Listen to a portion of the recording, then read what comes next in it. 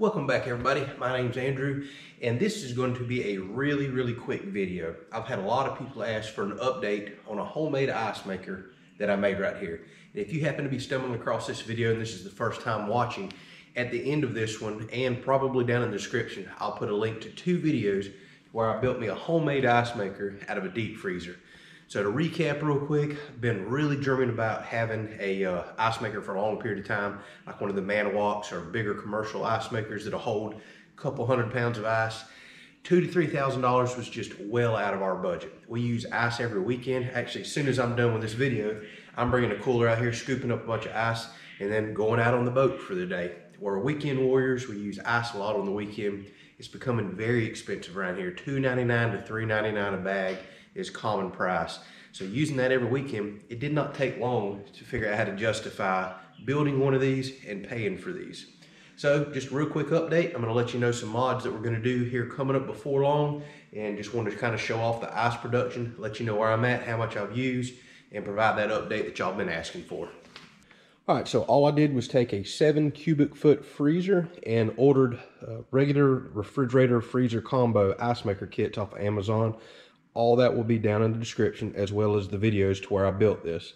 I still have yet to clean up the wiring or make things for over here, but long story short, I've got 2 ice maker water valves hooked up to 2 ice makers inside here, and I built my own extension cord just for those 2 ice makers.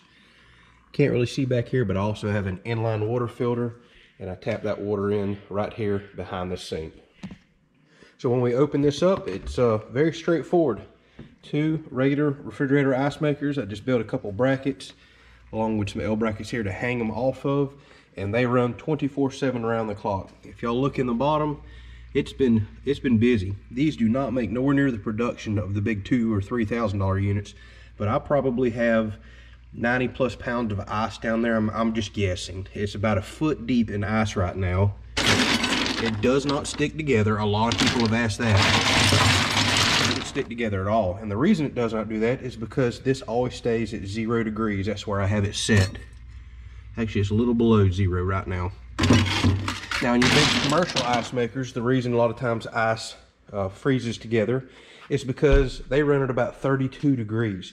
So there is melting of ice, and then you can have refreezing. I have yet to find a single 2 pieces of cubes stuck together on this one right here. Again, because they're coming out of the ice maker at freezing temp, they're sitting in the bottom, and they're actually getting down to 0 degrees. So this is a much colder ice than normal too. I had some people tell me that ice can only get to 32 degrees, but that's just not true. Ice can get to a major minus temperature. It just takes a while to get there. It's 32 degrees where it transfers from a liquid to a solid. I actually may go grab my thermometer and we'll just see what temperature that ice is.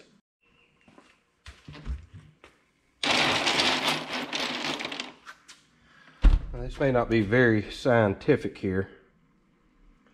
I'll probably, tell you what, let me drill a little hole in it and we'll go right to the center.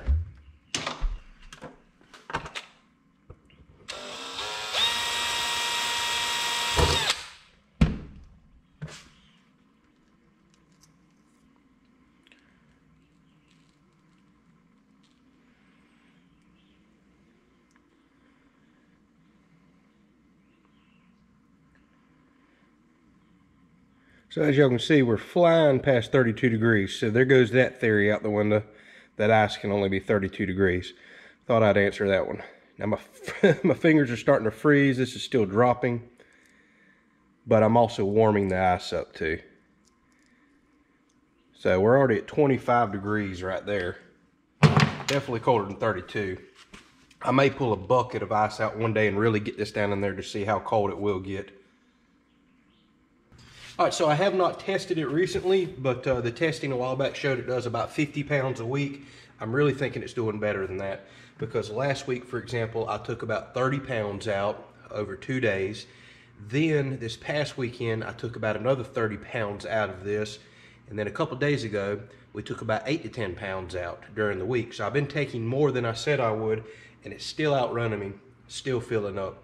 So I question if it's doing a little better than 50 pounds. But I had a really awesome subscriber send me something. I'm gonna let y'all know what a couple future projects are for this. All right, so hopefully y'all can see here, I had a really awesome subscriber send me a couple of different types of fans. These are the kind that you would mount in a kegerator. And the theory is if we move some of that super cold air up off the bottom toward the ice makers, they'll be even more efficient and cool better, produce more ice. So that's the theory at least. So we've got to figure out in an upcoming episode how we want to mount these in here, how we want to move that air. But I can't mount them too deep because I want this to continue to fill up with ice. And my goal is I would love for it to get 150, 200 pounds of ice eventually. It's probably never going to get there throughout the summer because I pull too much ice out of it a week. But it is very, very nice having this thing. I really enjoy it. So this is coming up in a future episode. We may be able to make this produce even more ice.